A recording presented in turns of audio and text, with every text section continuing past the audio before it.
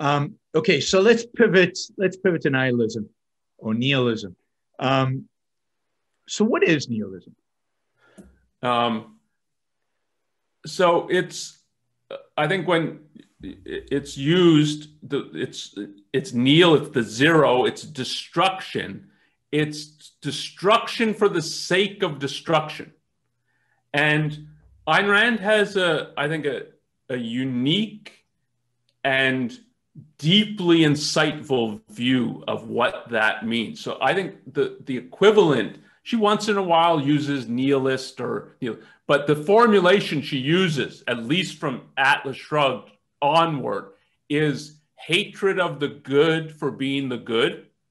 And I think that's her account of what in sort of 20th century modern world it's put as nihilism. And so it's a response to value. So hatred of the good for being the good. It's that the person, in some sense, either more consciously, explicitly, or more subconsciously, views the thing in question, the thing or phenomenon, as good, as representing a value. And rather than the response being, okay, this is something I want, I should go after, I should respect, I should admire, the response is hatred. And it's, this is something to destroy because it's good, because it's a value. And I mean, one of her generic definition of value is that which one acts to gain or keep. And normally, if your reaction to a value or thinking of something as good is, I want it, give me some of that, give me more of that. And here it's the response is the reverse. It's good, therefore I need to destroy it. And so where does that come from? I mean, is there I mean, there's no philosophy of nihilism. It seems more psychological than anything. Yeah, I mean, I think she thinks its root is psychological. Now, I do think there's a philosophy of nihilism, which we can talk about in a moment, but she thinks of the philosophy, and I think this is right, she thinks of it as rationalization for the motive. So it's primarily an issue of motive. What's driving? What is the person after? And it's, he wants to destroy a value because he thinks it's a value. And then you can dress that up and rationalize it. And she says, like, it's so, she views this as subhuman. And in one of the essays, she talks about these creatures. And in contrast, like, to evil people, like a criminal is, he sees $1 million and it's, I don't want to work for it, but I still want it. Yeah. It's not like I'm just going to burn it all. It's, I want to get it. He's going to get it by completely illegitimate means. And she says, like, this, in comparison to the nihilist, this is still a human reaction. The nihilist is, he sees $1 million and wants to light it on fire. It's not that and that's not a criminal. That's below a criminal. So she thinks of it as, in terms of a motive, and it's the form of evil. It's the lowest motive you can have. And so it's hard for a person to even admit to himself that that's his motive. And that's the need for rationalizations then. Yeah. And and the psychology here is kind of a hatred of life, of reality, of the world, of everything. So the essay in which she talks most about this, now there's a lot in Atlas Shrugged. So the villains are driven by hatred of the good for being the good. And that comes out in the story. So the two things to read if you want her perspective on this is Atlas Shrugged, and pay attention to the villains and what they do, what's driving them, the way they rationalize what is driving them, and how and why those rationalizations are exposed by the end of the story. So this is a major aspect of Atlas Shrugged. And then she wrote an essay, and the title is important. It's Age of Envy. And this is written in the early 1970s. And she thinks the cultural atmosphere is saturated with hatred of the good for being the good, or nihilism. And she brings up many forms in there. And there she talks about how she thinks psychologically this comes about, that someone could have this. as one motive among many, and then as a dominant motive that is sort of, you can talk about a person as he's essentially a nihilist, not just he has a nihilistic element in him. And she thinks of it as it's a default on taking responsibility for your mind and your life. And for her, taking responsibility means exercising your rational faculty. And exercising here means like really developing it. It's functioning at a conceptual, principled level. And when she calls it an anti-conceptual mentality, that there's people who rebel against the need to take full responsibility. But full responsibility is not like get a job. She means it's at a very deep level of taking responsibility for your life. And when you don't do that, all kinds of things go wrong in a person. And sort of the worst thing that can happen is that your response to values, which in a sense you've forsaken, because you've forsaken your means to reach values. You've forsaken rational life, rational effort. That's the only way to reach values. And to sort of justify that, the worst form is to have a reverse view of values, and to rather than have a love for values, is to have a hatred for them. But she has a complex view of how this arises in a person. In what book is The Age of Envy? So it used to be called The New Left, The Anti-Industrial Revolution. It's now, and there's some additional essays in it, it's The Return of the Primitive. But there's two, so she talks, and this is relevant for thinking of, the title is The Age of Envy. She also writes about the rise of tribalism. So I don't think she would be surprised by our cultural, Yep. She'd be disappointed in that America has come to this, but that we're increasingly tribal. She was talking about in the 70s. And she thinks that's the anti-conceptual mentality as well. Mm-hmm. So she has a series of essays in the 70s where she's talking about the anti-conceptual mentality and what it results in. And what's more prominent is tribalism. But I think she thinks the worst form of that is it becomes hatred of the good for being the good. And how does her definition of or definition of nihilism compare to kind of the standard definition in the culture? So I put it something like destruction for destruction's sake. Mm-hmm. And I think that's more typical when people think of it, it's nihilism that doesn't accomplish anything. Like it's not, we need to tear this down to build something better, build something new. So we got to tear this down as an end in itself. Mm-hmm. So I think that's how it's, and there is such a phenomenon, and people are right to, like, there's people who all they're about is burning things, tearing down. They don't have any positive message, positive vision, but they seem really animated. So it's like they want to destroy for the sake of destruction. I think what her perspective adds is the psychology about this, but it adds the value perspective that there's what's happening is it's the opposite response to values than what's the norm. And this is why it's so hard to fathom and so shocking. It's like, even if you disagree about values, if you view something as a value, doesn't everybody think, okay, then go and get it and you want it. And here it's something that it simultaneously identifies it as a value and wants to destroy it. Mm-hmm. So what are the philosophies that justify or provide justification for nihilism? Yeah, so she called Immanuel Kant the most evil person in history. Yep. And I think one way to understand that is she views him as a nihilist. So he's after destruction for the sake of destruction, but now more deeply, he's able to understand what is valuable and wants to destroy it. And he writes a whole philosophy that makes this seem rational and moral to do. And her view is like, this can't be done innocently.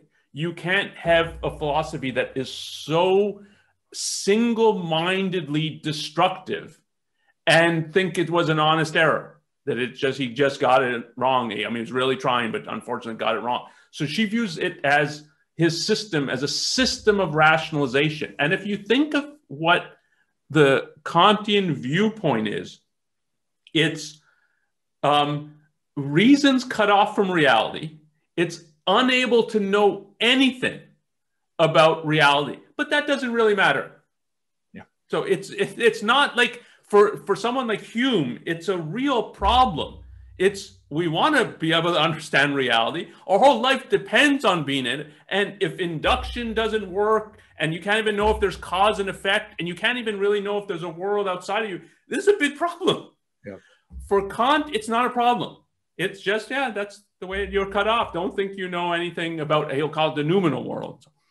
And then in morality is not for the sake of anything. You don't achieve an afterlife. He's adamant that it's not about the pursuit of happiness. That whole enlightenment thing, that's all wrong. It's not morality if you're doing it because you want to gain and so on. It's duty for the sake of duty, which means I mean, the colloquial way to put it, but Kant's way worse than that, is virtue for the sake of virtue. Like, why do it? You're supposed to do it. And so there's nothing positive. There's no positive vision in Kant.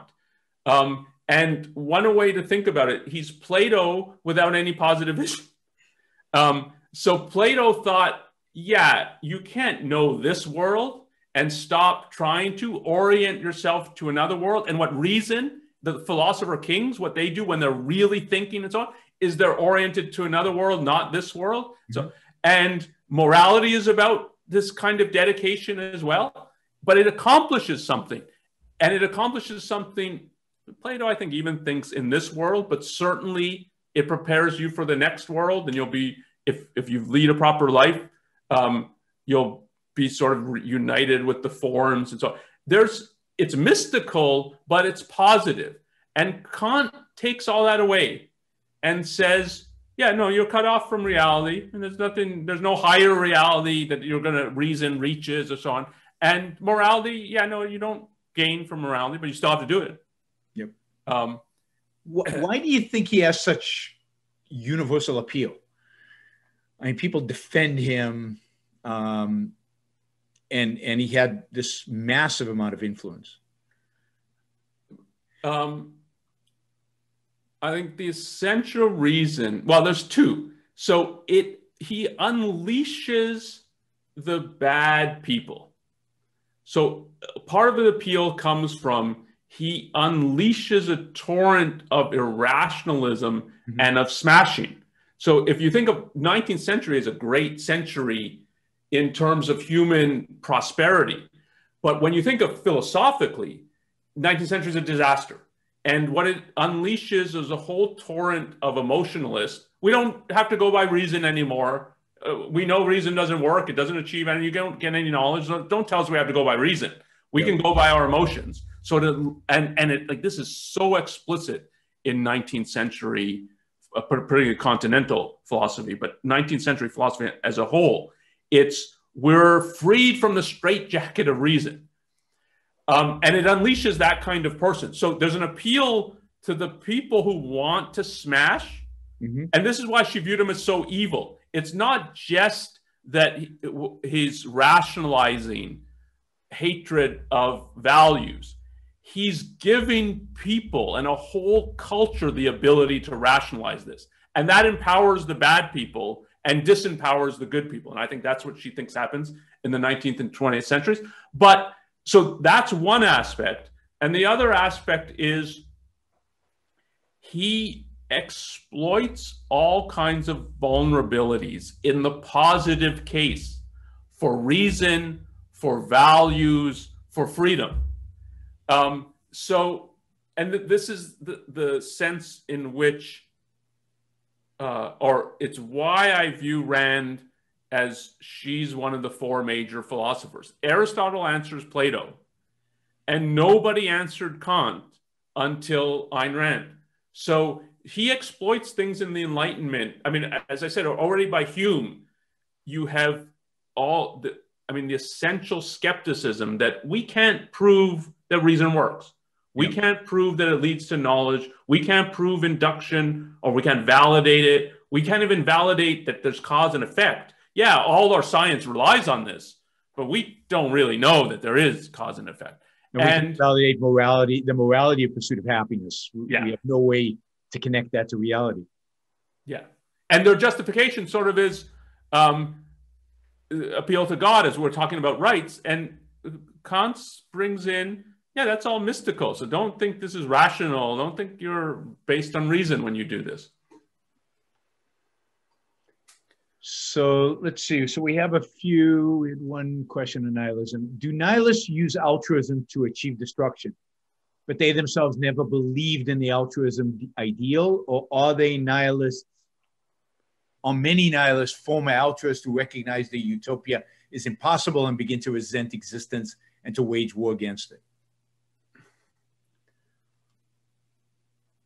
I mean, I think the leading crusaders for altruism there's a nihilistic element. It's about destruction. It's about so another way you could put it, destruction for the sake of destruction. If you put it in morality, as we were talking about earlier, it's sacrifice for the sake of sacrifice. It's sacrifice that doesn't accomplish anything, doesn't gain anything. It's completely unintelligible. Like if you ask, just of thinking about religion, because I think religion, and especially Christianity, coming after ancient Greece and Rome, has a significant element of nihilism in it. That is, they were about the destruction of ancient Greece and Rome and the thinkers and the thinking and the philosophy of ancient Greece and Rome. It was destruction, and not because they have something better. It was destruction to stamp out reason. And you find a lot in the Christians about this.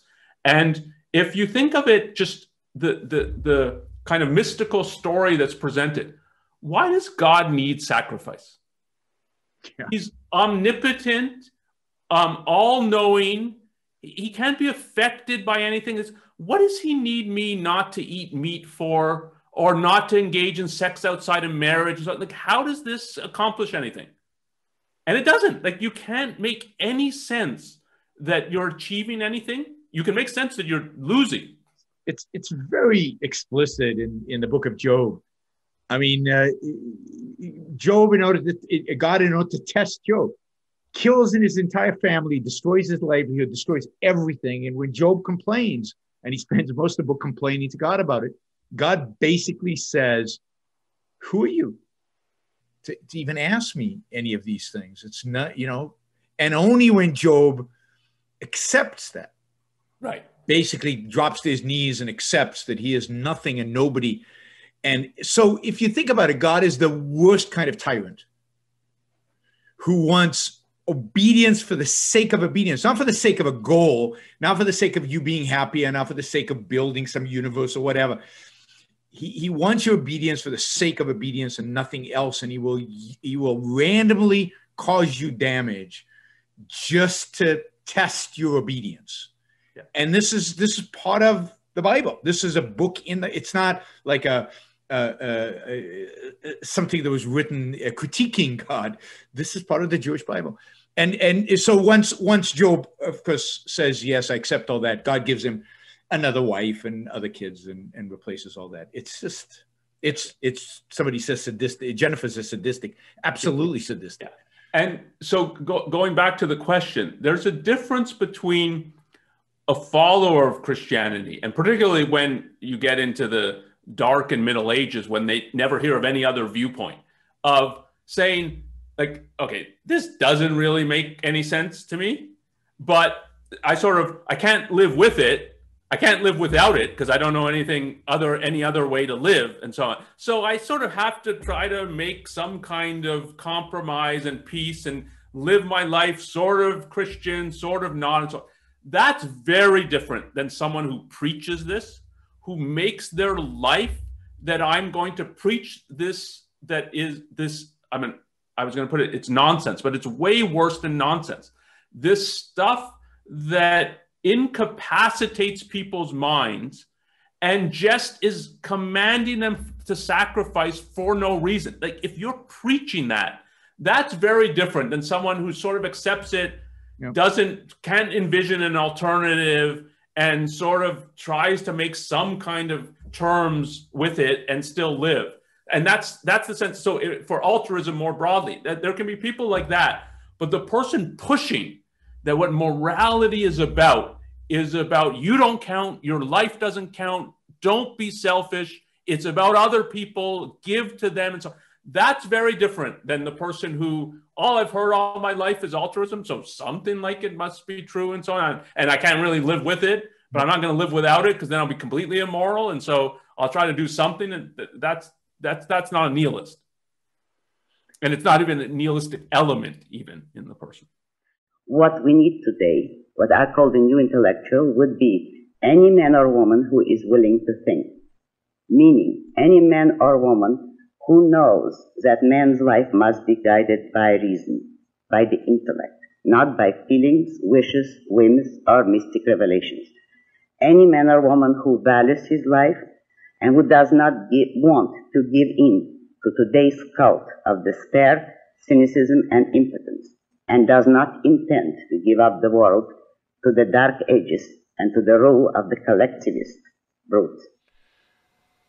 All right, before we go on, reminder, please like the show. We've got 163 live listeners right now, 30 likes. That should be at least 100. I figure at least 100 of you actually like the show. Maybe there are like 60 of the Matthews out there who hate it. But at least the people who are liking it, you know, I want to see a thumbs up. There you go. Start liking it. I want to see that go to 100. All it takes is a click of a thing, whether you're looking at this. And you know, the likes matter. It's not an issue of my ego. It's an issue of the algorithm. The more you like something, the more the algorithm likes it. So, you know, and if you don't like the show, give it a thumbs down. Let's see your actual views being reflected in the likes.